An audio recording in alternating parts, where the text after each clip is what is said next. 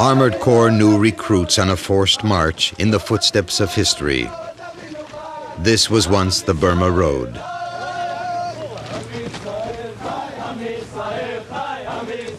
The recruits pass by the blackened remains of armored cars in the Bab el Wad, a salute to their predecessors, the armored fighters who forged a path and accompanied the convoys to besiege Jerusalem.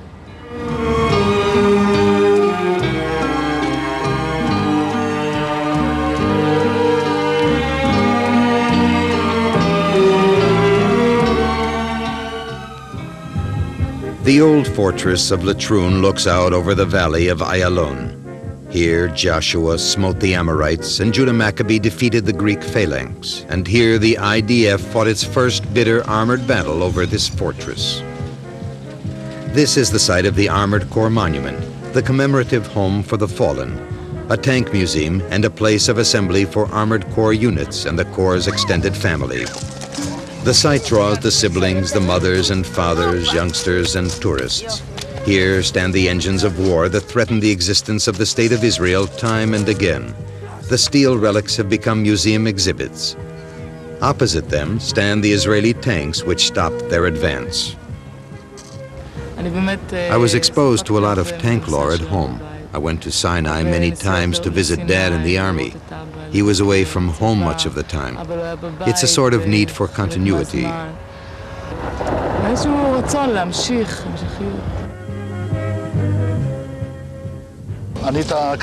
I didn't start my career in a Merkava like you, but in that first tank in line, the Sherman M3, I went out in it to my first war, the Sinai campaign. It served as the basis for the whole line of mostly IDF armored developments.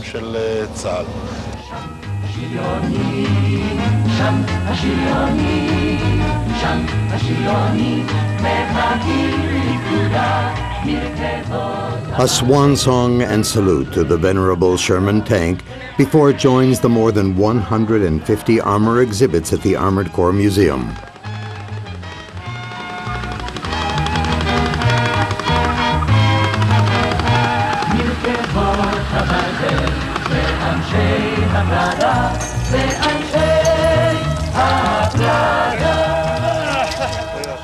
Forever young.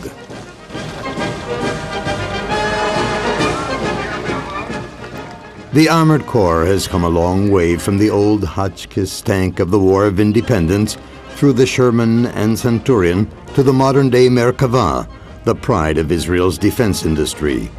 The steel may have changed shape, but the spirit remains the same.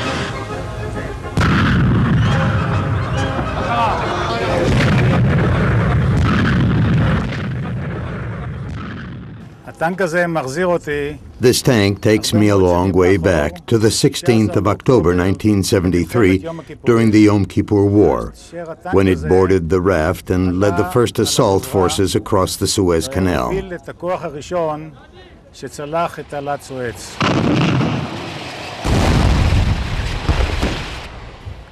When I tour the Latrun site and see hundreds of soldiers learning about their heritage, and from the tank I also see hundreds of soldiers gathered here in this park. And again this morning, foreign delegations laid flower wreaths at the foot of the wall of names of the fallen soldiers in Israel's wars. I'm convinced that this place, the Armored Corps Memorial Site, is serving its function beyond our expectations.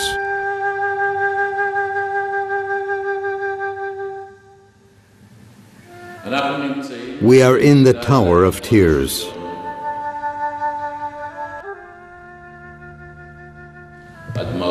The tears and the man inside the tank and the steel are the mottos of commemoration of the Armored Corps Memorial Site.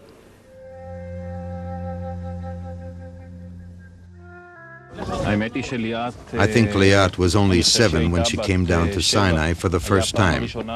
She spent a lot of weekends on duty with me.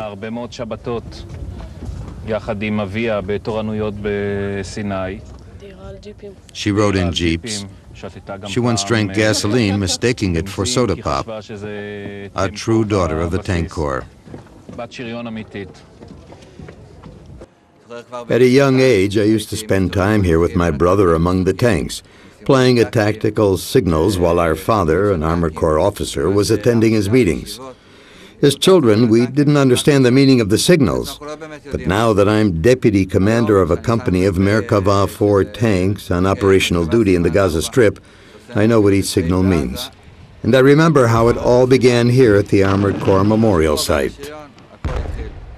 This place serves as a link for all those who served in the Armored Corps, a meeting place for multiple generations. Here's my son. My brother also served in the Armored Corps. Those who fought, those who survived, the names of friends who fell along the way. I feel like one big family.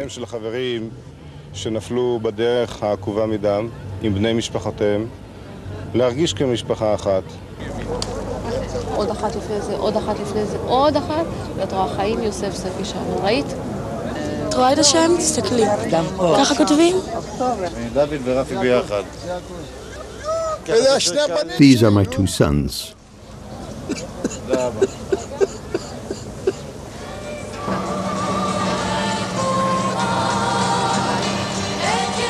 The name of each and every one of the fallen from the Armored Corps of Israel's wars is commemorated at the Armored Corps Monument. A multi-screen show conveying the awesome power of the Corps is shown regularly in the Merkava Auditorium.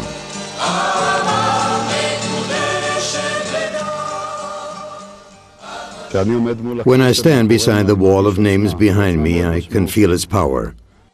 I would define the Armored Corps Memorial Site as another armored division. If you put together the fighting spirit of what this site commemorates, what it symbolizes, it's a force multiplier for the fighter with the most advanced tank that exists. This meaningful site is a force multiplier for us in the battlefield.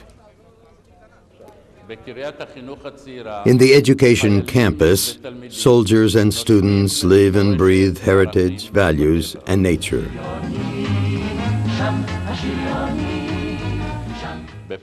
In the Armored Units Park, individual divisional monuments pass on the legacy of the divisions and brigades in this magnificent flowering green surroundings. I believe this will become the top tourist attraction in Israel. It'll have our combat tradition. It's a beautiful spot on the way to Jerusalem. Everyone will stop to take a look, but it's most important for us, those who fought, and I hope it'll be as important for the state and people of Israel. It commemorates those to whom we owe our being here. The name, life story, and valor of each of the fallen soldiers are kept and commemorated in a computerized system. Here on this site, we are erecting the Armored Corps Monument, a memorial for the fallen, a testimonial to valor.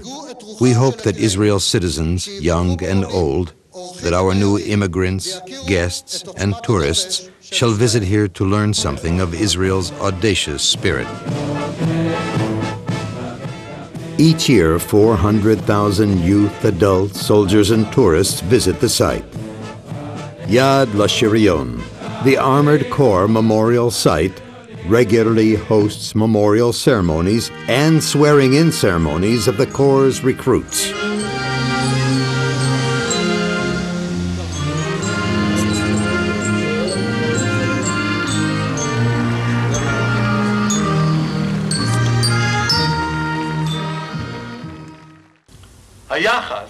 The tank and the serviceman are like matter and spirit. The tank is matter, responding to the fighter's touch.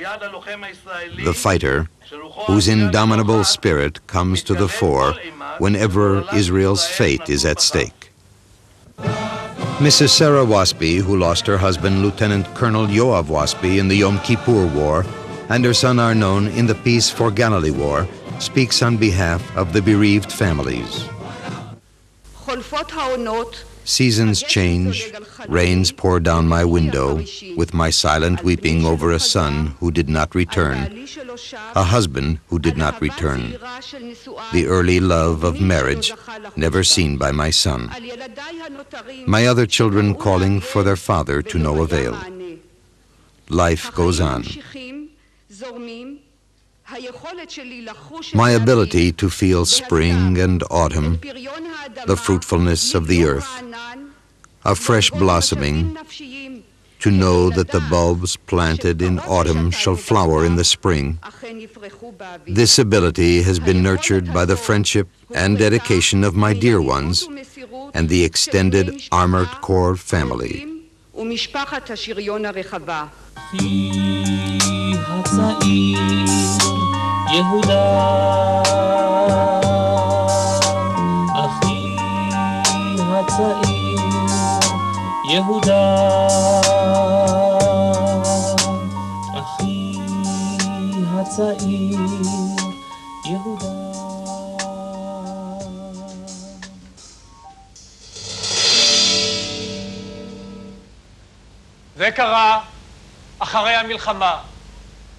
It happened after the war, exactly 15 years ago, when the nurse came out of the delivery room and said, "You've got a baby girl.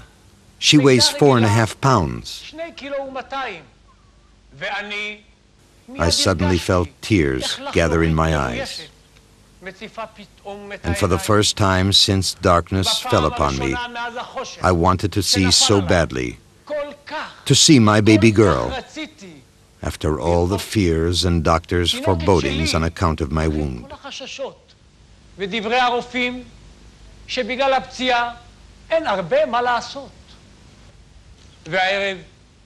And tonight, she's celebrating with me and the whole family. Tonight, it's her birthday, already 15. But lately, when I'm all by myself, I often trace your features one by one in my mind. Your daughter's really something, people say, and I try to imagine your face. What's wrong with that? I'd like to see my little girl for just a moment. For just a moment. Just once, Lord. Once in 15 years. It's so little to ask. But it means so much to me. And after that, I could go on living with my blindness. Just once, for only a fraction of a second. Once and no more. It's so little to ask. Just once can't be too much.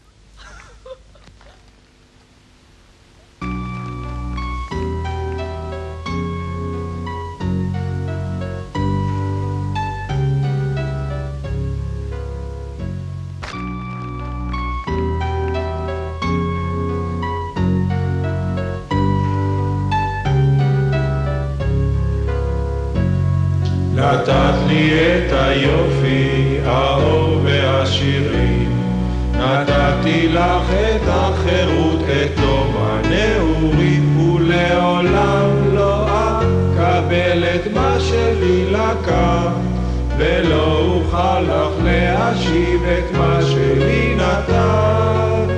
איתי מת מחייכת, איתי מת עצובה, שוחה כגוש הסלת, רוקמת אהבה קרובה ומתרחקת, חבויה כמו חידה, אבל היית לי ונשאר אחת ויחידה. במעמד זה הנכם נשבעים אמונים לצבא ההגנה לישראל. אני נשבע! אני נשבע! אני נשבע! אני נשבע! אני נשבע! אני נשבע!